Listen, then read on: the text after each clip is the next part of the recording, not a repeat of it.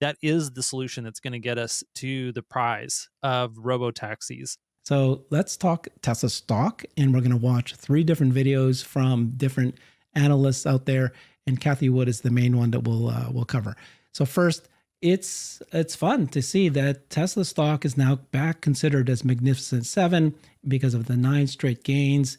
Do you know much about this? And what's your thoughts on that?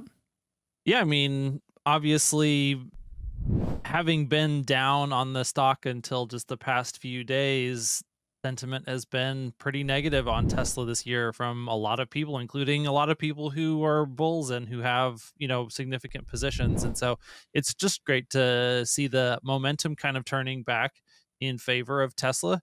If you want to be a long-term holder, you've got to be able to stomach the ups and the downs of being invested, especially in a story stock like Tesla that has been, historically very volatile, which means volatile when things are going well, like we've seen the past few weeks, but then also volatile when things are not going well.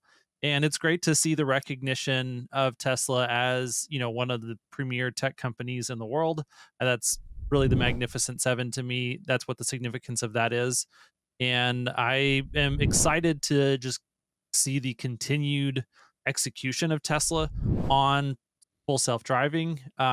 Man, the early indications that we've got for 12.3.4 are very strong. And they, while it is taking a little bit of extra time, I think that the post by Ashok earlier this year, I ran across it yesterday, and it feels so timely that this is the beginning of the end still. Mhm. That we've got some challenges still to work out with how do we do full-scale mass deployment development of these full end-to-end neural networks. And I think that's the hiccups that we're seeing right now with trying to get 12.4 into the hands of as many customers as possible. But those are engineering challenges that we're figuring out. And the underlying architecture of having these full neural nets, that is the solution that's going to get us to the prize of robotaxis. And it's just exciting to see them continuing to iterate, understanding the nuances of how to make it work and what the challenges really are and what the timelines are going to be. But I think that given the success of so many other areas of AI over the last couple of years, the market is really starting to realize the significance of what Tesla is doing with these full end-to-end neural networks that allow them to do in full self-driving what LLMs have done in other areas. And I think that's why we're starting to see the sentiment shift, combined obviously with the removal of the overhang of Elon's compensation package as well. Yeah, this is great. So you and I will do another show, deeper dive on the Robotaxi, on the FSD. We're going to James down my comments on that. But right now we're talking about the stock and being back to Mag 7. Some people are saying we can see Tesla become a Mag 1. And, it's interesting that as we're back in that space, there's people who think it's going to fall. We'll talk about the shorts going up. And then we've got people who are really bulls. And so let's start with the bulls. You've got Cathie Wood, ARK Invest. Of course, she wrote up this incredible projections for Tesla's Robotaxi. Elon himself twice said in the annual shareholder meeting, I really like her analysis the most. Peter Diamandis, who's a tech futurist, interviewed her. So let's watch that clip. And love the research, which is on Tesla's robotaxis. We have an announcement coming up shortly, but a lot of news there. Talk to us about what's coming, what the implications are, because it's huge. It is huge, and there are so many doubters. It's very interesting. I think one of the most important pieces of work. I'm not sure if I shared it with you, although it is in Big Ideas, is the safety work. I saw the graphs and Big Ideas. And again, by the way, where do people go to download the Big Ideas document? It's ark-invest.com. Yeah. And in there, you will see a chart showing the safety of a cruise automation car, a Waymo car, the average car in the US, a Tesla car before FSD, and a Tesla car after FSD. I'll just give 2 of those. the average car on the road in the US has an accident every 200,000 miles. The average car with old FSD, think 6 months ago, has an accident every 3.2 million miles. 200 to 3. Volvo built its brand and its business on safety.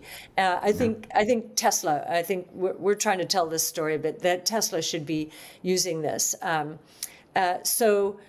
We believe that with unboxed manufacturing, with this August 8th announcement, Elon has been sending messages to his employee base, his supplier base, to the extent he is not verticalized, and to ultimate consumers that we're getting very close to the days of a robotaxi driving us from point A to point B safely, quickly, and cheaply, inexpensively.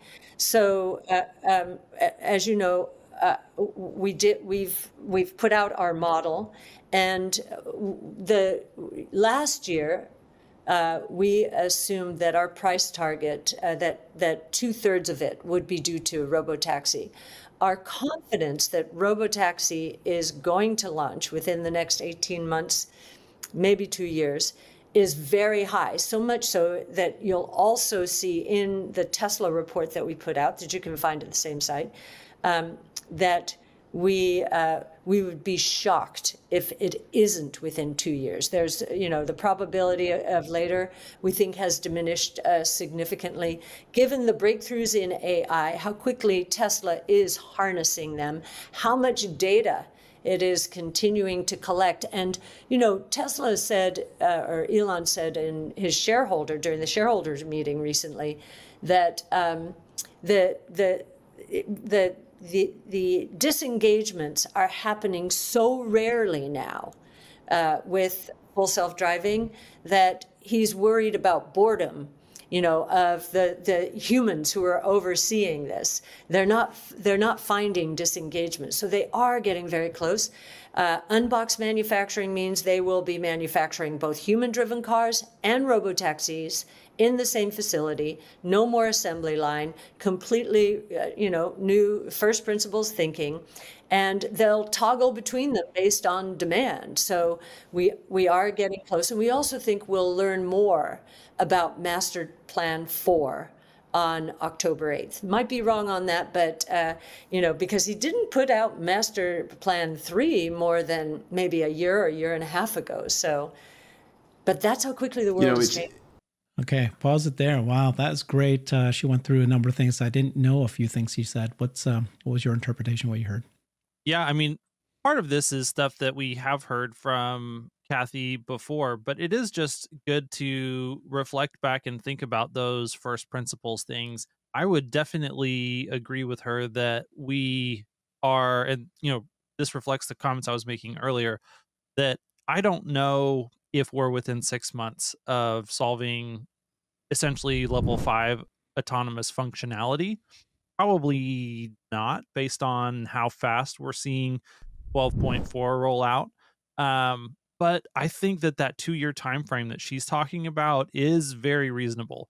I don't know that I would have 90% confidence of 2 years, but I would definitely have high confidence, maybe 75% confidence that it lands within that time frame.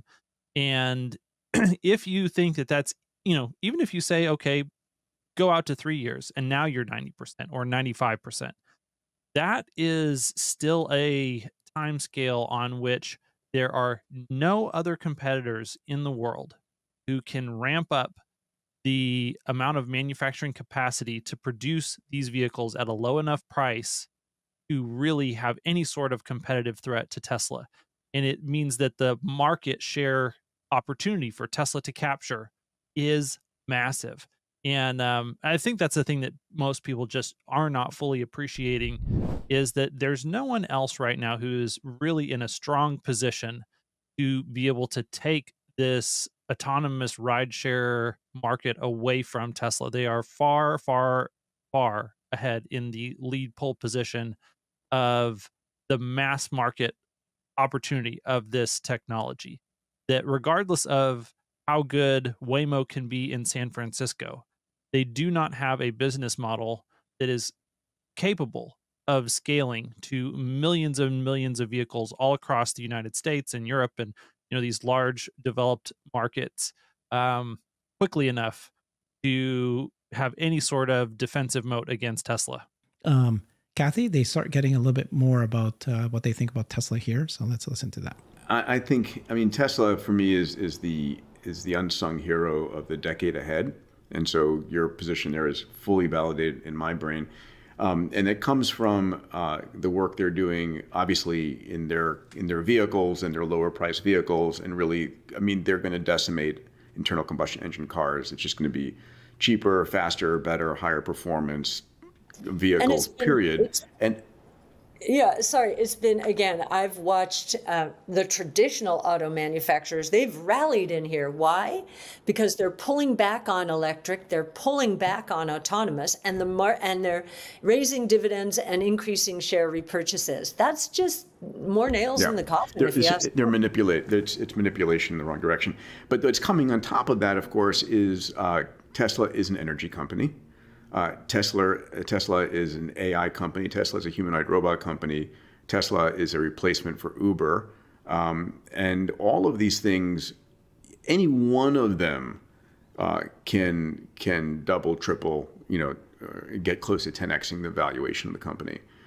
So the question you have to ask yourself is, will Elon fall this time? Will he not be able to perform? And I think the recent, pay package he received, or at least received validation of, is all the motivation he needed to push through. And he will be. We talked about this last time, and it's now even more evident. He will become the first trillionaire, hands down. Period. And I don't think that's very far away. Yeah, we would absolutely, we would not be surprised. Tesla alone, and in our model, we don't include much for Optimus. We just assume that Optimus becomes, a huge productivity booster within the Tesla organization. We're not assuming any outside sales at all. So, that's a call option. Energy storage is much more of a call option for us. Elon thinks it can be as big or bigger than autonomous. We would find that hard to believe because we think the autonomous opportunity, $8 to $10 trillion. This is for the entire ecosystem, not just Tesla, in revenue generation. This is including China. And of course, Tesla's now going to be participating in this space in China. 8 to 10 trillion. That was a coup. Yeah, it is. Some people say, we're debating this ourselves. Did China invite them in because China wants to reverse engineer what they're doing because Baidu and Apollo are not up to snuff yet, or are they letting Tesla partner with Baidu for mapping reasons? There's a big divide there. I tend to think China wants to be first on robotaxis, meaning more ubiquitous robotaxis. And they want to learn more from Tesla, just like they did with EVs. Speaking of this, let's not forget China is developing their own humanoid robots as well. We've seen Unitree there, which was announced at $16,000 price tag. The tariff doubled it to $32,000, and then Elon came out at $10,000. I found that within a month of the announcements. Fascinating. But it's moving fast. And again, we have to realize all of this is riding on top of the AI wave, right? Yeah, absolutely. All right. So that was fun. Any comments on what you heard? I mean, yeah, so many points that they hit on that I really appreciate. And I'll start with energy and just say that I think that ARC is kind of underestimating that side of the business right now. Between finally seeing the growth in deployments this past quarter that we've kind of been waiting around for a while, that really shows that the market really is there for these mega packs to be deployed at scale. that it is kind of a long, slow process for a lot of the customers that are bringing these in and connecting them to their grids, but that once this ramp really gets going, that yeah, have lots more factories that we need to set up like Lathrop to supply all of this demand. And then, just like there was a lot of excitement, I don't know what, 18 months ago from people like JP Sartre on um, X, and there was that Zero Hedge guy that Some game. I think he was, yeah, honestly, I think he was a con man. But besides him, there was a lot of other legitimate people with a lot of excitement, and they modeled out the revenue earnings potential for mega packs, and they were beating the drum that it's much, much, much higher than most people expected. And then we heard Zach Kirkhorn say that, well, our target is going to be 25% margins. But based on the conversation that Larry was having with Matt last week, it looks like they have been, they're finally able to fully recognize some of this deferred revenue that's been out there, that as they do that, that those margins are going to creep up well in excess of 25%. And if that's the case, it has a dramatic impact on the bottom line because these sales are so large as far as the dollar amount of these contracts. And so I think that has a good potential to provide a lot of earnings growth for Tesla that maybe isn't as much as the robotaxi opportunity over a 5 to 10 year time horizon, but it definitely is, in excess of just the pure automotive market for the time being.